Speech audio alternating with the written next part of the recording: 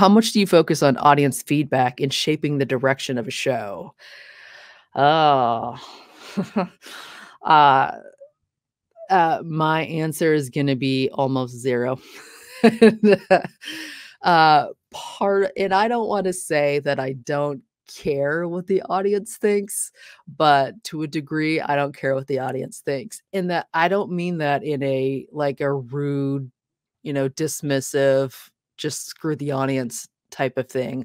I mean it more in a, I think you can get lost when you're obsessing over how the audience is gonna react to something. And we're fully 15 years into social media ruling our existences, that if someone doesn't like something, you're gonna see, depending on the size of your audience, you're gonna see dozens, hundreds, thousands, millions of people complaining about what they feel like their characters would and would not do in your story. And I'm not saying ignore that. I am saying, I am not going to I'm not going to let that shape where I think the story should go, because just every little thing that comes up and you try to address it in the next episode, the next series, the next season, the next whatever, you're going to spend all of your time trying to please everybody, and then you're going to please nobody, especially not yourself. So if I like it, if I like the direction it's going, if the people I'm working with, whether that's co-writers, producers, actors, if it's something that we're doing live, it, yeah, I would like to think that the audience likes it, and if the audience likes it, the project does well, fantastic. If the audience absolutely hates it and I totally missed the mark, then it's gonna have very, very few views, and that's just the way it's gonna be. But I can't let the audience tell me what I should and should not be doing, because then I'm doing it's a disservice to myself, and I'm not putting anything good in the story because I'm just obsessed about, "Oh, no. What are they gonna say on Twitter? What are they gonna say on Instagram? What are they gonna say here?" And, like, you've just lost yourself at that point, so focus almost 0. Almost 0. And I kinda, at least for me, that's kind of the way that it's gonna have to go. How do you adapt your writing style to fit the tone and style of each platform?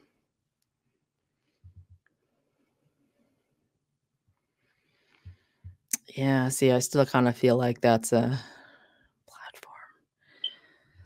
Mm, I would kinda need to know what the length of it is, which is a little bit platformy, but, TikTok, it's gone up to 3 minutes now, or is it longer? Like, yeah, I mean, that's kind of the basis of a lot of what I do is how to tell the story best inside each platform. But that, yeah, that depends on so many things, which is why it's sort of hard to answer.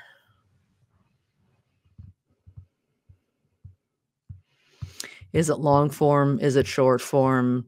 Are you doing an unboxing video? Are you doing a video series? Are you doing behind the scenes videos? So, yeah, they all kinda need to be adjusted to what the platform is, but I would have to go through each variation in each platform to kinda really give a more in-depth answer, but yeah, you do very much have to adapt your writing style. Okay, I'll answer it as in the one of the hardest transitions I had to do was the first time that I started writing specifically for the audio format.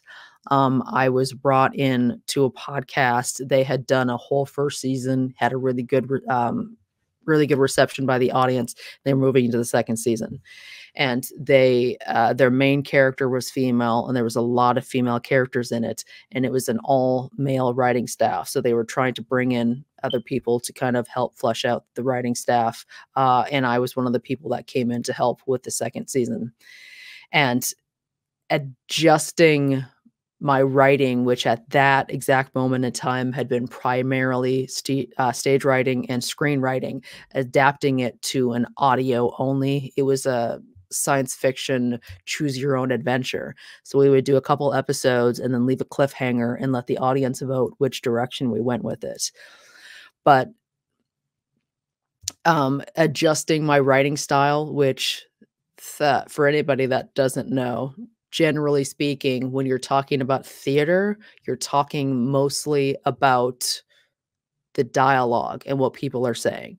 Now, theater is still very visual, but most like if you think of theater sets, most of them are, impressionistic. It's just an impression of what the background is. That could be a cityscape, that could be a living room, that could be the inside of a car, that could be a volcano, that could be a spaceship, right? It's generally sort of impressionistic. You just have to excuse me, you have to give a lot of grace to what the visual look is. And in theater, you're focusing on the dialogue, you're focusing on what they're saying, and just a little bit on the movement and all of that. In television, somewhat, film predominantly, it's the visual. It's all about the camera angles, where the camera is going, what the movements are, what the lighting is. Certainly still a focus on the audio. If the audio is bad, people aren't going to watch it. But theater is a little more audio based. Film, generally speaking, is much more, it's where you get the word cinematic from. Like that's literally where that word from, cinema, in this case, the camera placement. So it's very, very visual. Moving to an audio only format, I was really struggling, and I would come up with 8 pages of a script, and I'd be really proud of them, and I'd show them off, and they'd be like, "Yeah, I mean, generally the story is good, but we'll kinda have to shape things better." And working with one of the writers, it was the amount of times that you would have to stop and you would have to put exposition into the dialogue, because otherwise there was no way to understand what's going on. Like the scenes, especially because it was science fiction and the characters were on a different planet and they didn't know what was going on.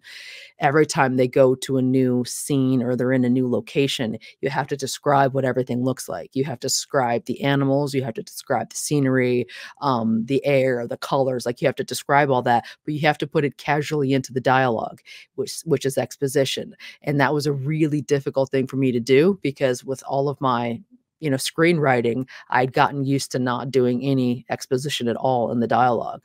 But now you would have to say, don't step on that. Like you would have to put that sort of thing into the dialogue to make people understand who are just listening what is happening. And it gave me this real insight into what it was like writing for radio, because for decades radio was the primary medium. Even when television started to get big, radio was still much more important, up until about the point where television, what was it, the mid late 60s, I believe, when television switched to color. And it was at that point that television really started surpassing radio.